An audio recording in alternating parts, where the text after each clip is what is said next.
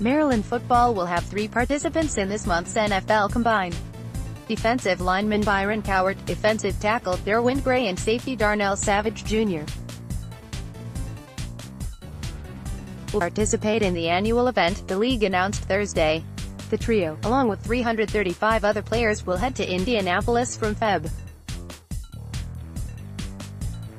26 March 4 to impress NFL scouts and raise their draft stock less than 2 months before the Arizona Cardinals will be on the clock with the first pick on April 25. While both Cowart and Savage participated in last month's Senior Bowl, this is the first invite for Grayford to a postseason event. Gray, however, graded out the best of the 3 players on the NFL's official site despite a rough senior season. Gray and Savage were both graded as players with a chance to become an NFL starter, while Cowart was listed as someone who has NFL backup or special teams potential. Despite being a first-team All-Big Ten selection, linebacker Trey Watson was left off the invite list, along with running back Ty Johnson and offensive lineman Damian Prince.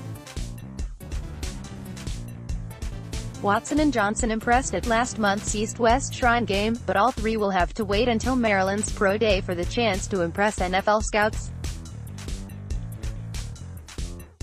In other news, Maryland defensive back Raymond Boone was hospitalized after a team workout Tuesday, but was released the next day.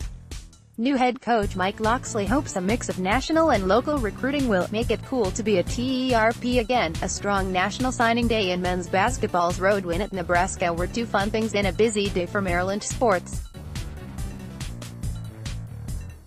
The Baltimore Sun's Don Marcus has 3 takeaways from the Terps' road win.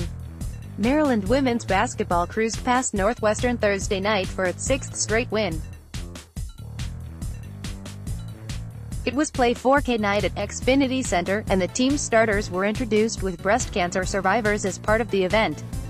After a 2-year break, powerhouse UConn will be back on the Terps schedule, with Maryland playing on the road in 2020-21 and hosting the Huskies in 2021-22. Patrick Stevens had a nice short story on Maryland men's lacrosse goalie Danny Dolan in his weekly notebook for U.S. Lacrosse magazine. The Terps will be hosting Hometown Heroes Day on Saturday at Maryland Stadium, with all military, firefighters, police officers and EMS personnel eligible to receive 2 complimentary tickets with their ID the day of the game. And last but certainly not least, here's Jake Layman with a nice dunk off a transition alley-oop last night.